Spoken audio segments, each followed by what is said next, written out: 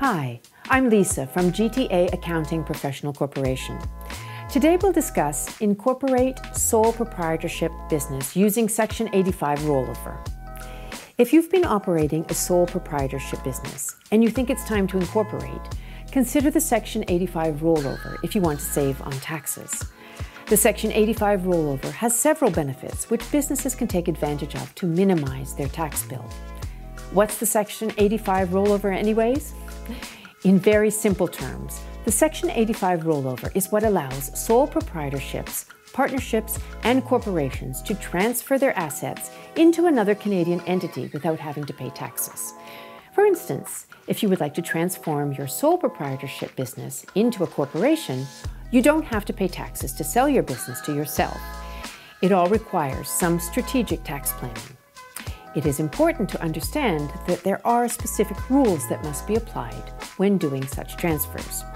For instance, when transferring a sole proprietorship business into a corporation, then you are required to issue a combination of shares and market cash value that is equal to the fair market value of the business.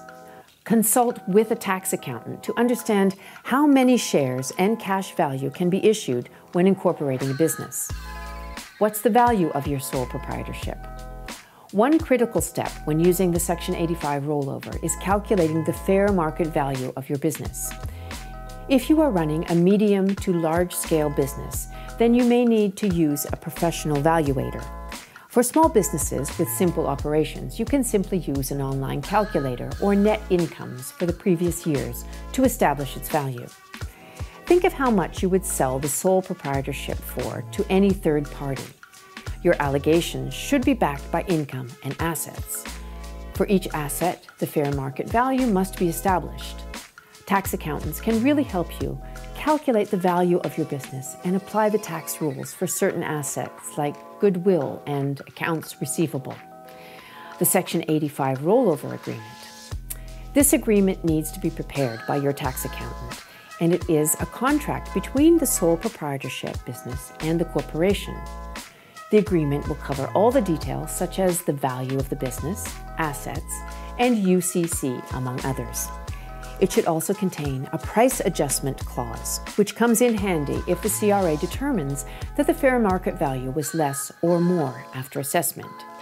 You will then submit a T2057 form, which should be prepared by a tax accountant to ensure that it is compliant with the Section 85 rollover rules. You must also understand that there's a due date to file this election. There are penalties and interests which you can incur if you do not file on a timely basis.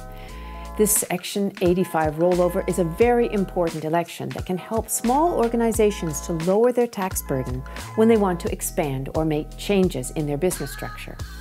Use this if you want to convert your sole proprietorship business into a corporation, but ensure you speak to a tax accountant to help you understand this election. Thank you for watching, and if you would like to learn more, our CPA accountants would be happy to help you.